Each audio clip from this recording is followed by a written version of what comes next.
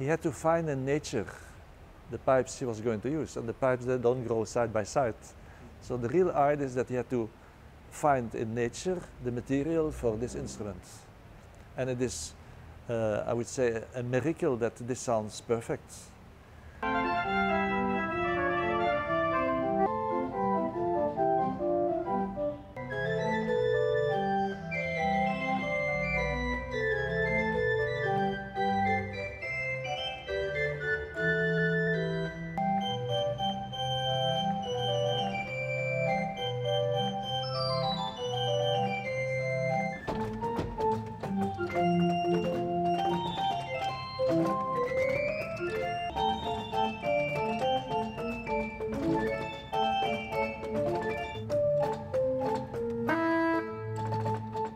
If I pull this one or this one, the sound will be very different.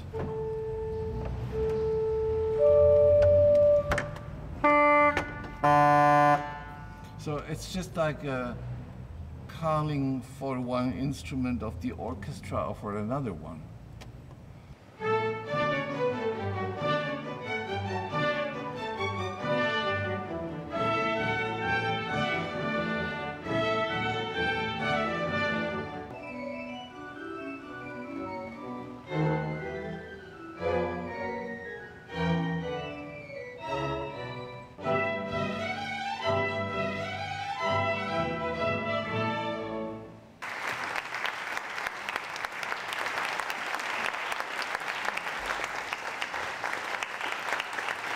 Sometimes you feel like there's a mood of happiness and at the same time of calmness and so on. So, but every time I play, I feel so humbled.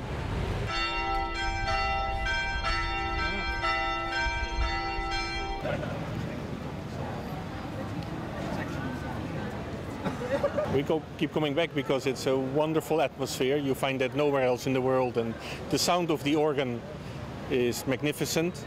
And it's a type of music that in the Philippines you do not find very often, but in general it's a combination of music that even in Europe you are hard-pressed to find. Yeah, we want to hear more of the festival. In fact, we're planning to bring our two sons back here. Seldom that classical music is introduced in the education. And if you go around public places, you hear most of the time popular music.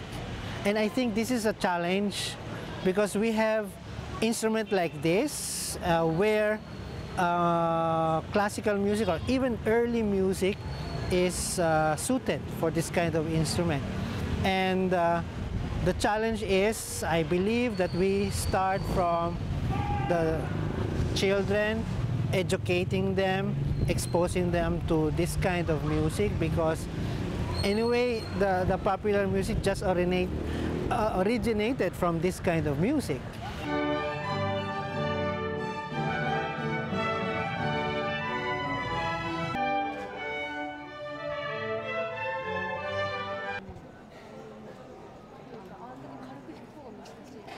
I know we are not that appealing to the to the customers. We are not making money or whatever.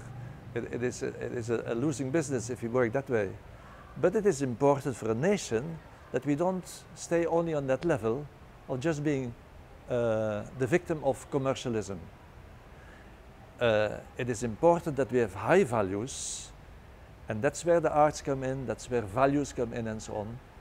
And that's the work we are in. So it's a tough job, but it's, I believe, very important to do this.